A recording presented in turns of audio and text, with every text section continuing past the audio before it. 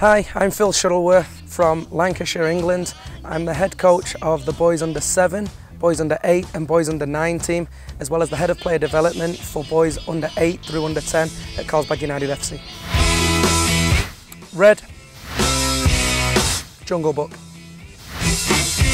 7th Nation Army by white stripes due to the dirty baseline. I like that. Coronado Island, San Diego. Manchester United, 100%.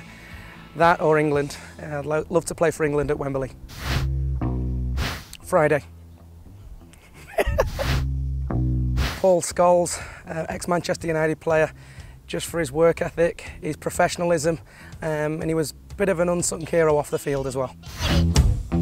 Anything Italian, I'm a big pasta fan, lasagna, cannelloni, all of the above, Italian food for sure. I wear number 4 when it's available. That's the number I used to wear as a kid and had the most success wearing that number. Now that I'm a little bit older and there are better players ahead of me, I just get what I'm given, usually somewhere within the high 30s to low 40s. Probably being selected as part of a British ambassadors team, age 17, to represent my country in the United States. Chimpanzee, probably because they're most mischievous and most human-like. Can get away with a lot as well, being a chimp, yeah.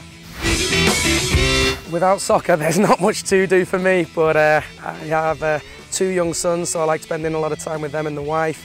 Also like to watch a bit of American sport on TV. The odd NFL game and the odd basketball game is fun. The best thing about being a Carlsbad United soccer coach is the community feel of the club, and we've got great kids here who are just well behaved and love learning and possess a lot of ability.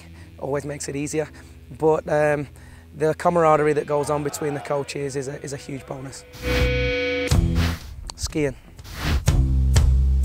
I'm very selective about the underwear that I choose before a big game. It's got to feel correct and have that winning feel to it before I step out of the house. Just to develop every single child as much as we possibly can.